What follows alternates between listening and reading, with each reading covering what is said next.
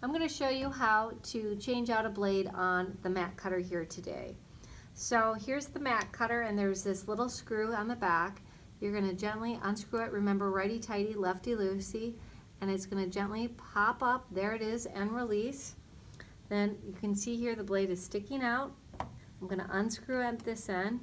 I'm going to carefully take it out, take it down to the nurse's office, and dispose it properly so no one gets hurt.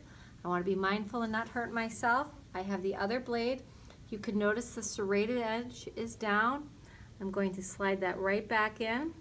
Carefully make sure I've pushed it all the way to the end. I'm going to tighten it back down again. Make sure that it's good and it's not loosey-goosey. I'm going to gently push it down, and then I'm going to tighten up that back screw again. Easy peasy lemon squeezy.